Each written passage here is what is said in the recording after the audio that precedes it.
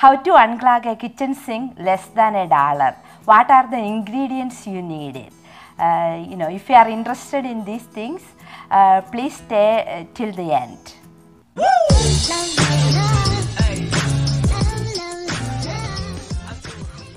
Hello everyone, welcome back to another episode of Save Like a Pro with Leah. If you are interested in minimalism, money saving and different investing ideas, you are at the right place. If you are one of my new subscribers, welcome to the channel. Hopefully together we will be able to learn some new money saving ideas. If you are one of my faithful subscribers, I thank you so much for continuous support, and we can grow together as a community. Today I am coming with a DIY tip, do it yourself tip, how to unclog a kitchen sink less than $1. Yeah, kitchen sink clogging is an ongoing issue in most of the household. So I want to show you guys how we can do it more, in a cost effective, also more natural way. It's very easy. Anyone can do it. I've been doing this for years. It has been more than 10 years since I called a plumber to my home, because plumbers are very expensive. By the time they leave the business, they start to charge. They charge you like $150 to $200 per hour. In order to avoid that, I'm giving you this DIY tip. Everyone should try it and let me know how you like it. Without further ado, let's get into the video. This is my clogged kitchen sink. I try to do the same method at least once a month, so it doesn't clog up that bad and I don't have to call the plumbers that often.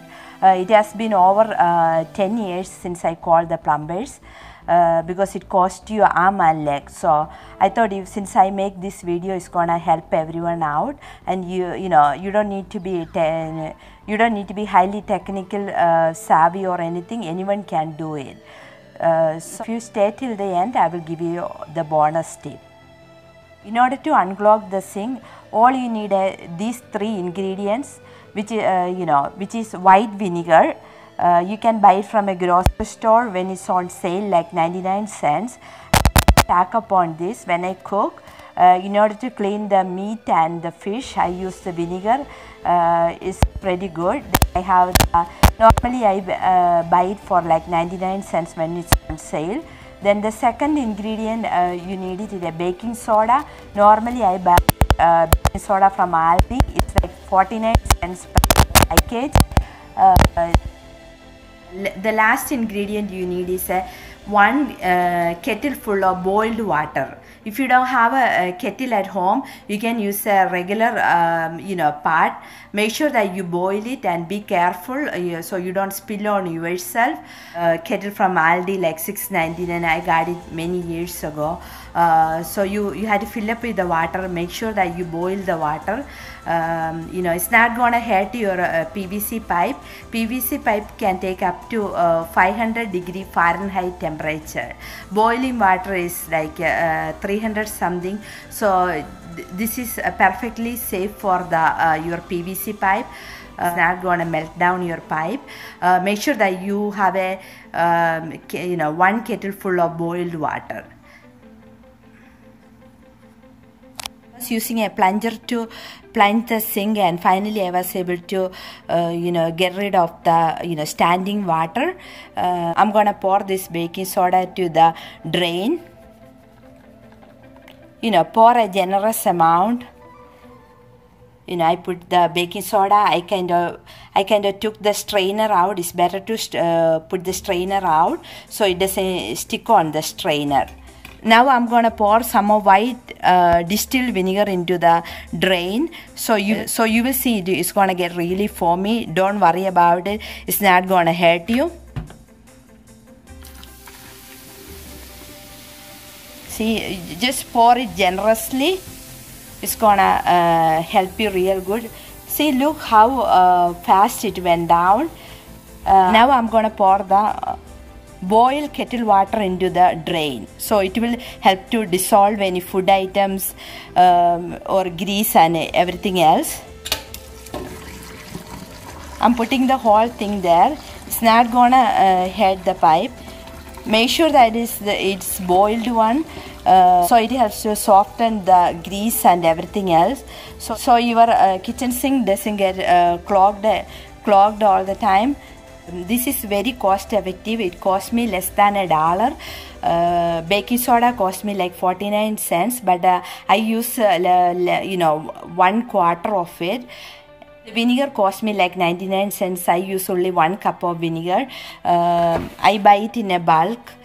My vinegar is like 1 gallon vinegar. I use only 1 cup of that. So the total cost is less than $1. If I call a plumber, which would be like $150 to $200 per trip, and if anything else they need additional, they will charge you that too. But I will encourage everyone to do the same method at least once a month, so it won't get really bad. And this is the disposal part of the sink. Now it's time for my bonus tip. This is my disposal part of the sink. If anything like a knife or a spoon or anything fall on this, it's gonna get stuck. If it's gonna get stuck, it's not gonna drain. It's not gonna be good. So in order to prevent that, I use this strainer. This really helps to strain everything, and I cover the hole with that, so nothing will go down, and it won't cause any clog up or any blockage due to that. This strainer really helps. I bought this from eBay. You can buy it eBay or Amazon. I bought this from China, like 2 for $4. It's really, it has really small hole and strain it well. In fact, I don't use the disposal a lot. It's gonna clog up more if you put food and other particle down there. So what I do is I use the strainer. I kind of whatever the strainer catch it, I dump into the garbage. So nothing is going down. I don't put any oil in the drain. If you put oil in the drain, it's gonna clog up, because like heart attack, over time it's gonna clog up the artery. Over time it's gonna clog up the pipe. So I catch everything in this strainer. This is pretty good. As you can see, it's like almost like a mesh strainer. Then I dump everything into the garbage. Please try it and let me know how you like it. If you think that this video is helpful, please don't forget to subscribe to my channel, comment, share and like it. And also if someone need help, please don't hesitate to share this video. Thank you so much and have a great day. Bye-bye.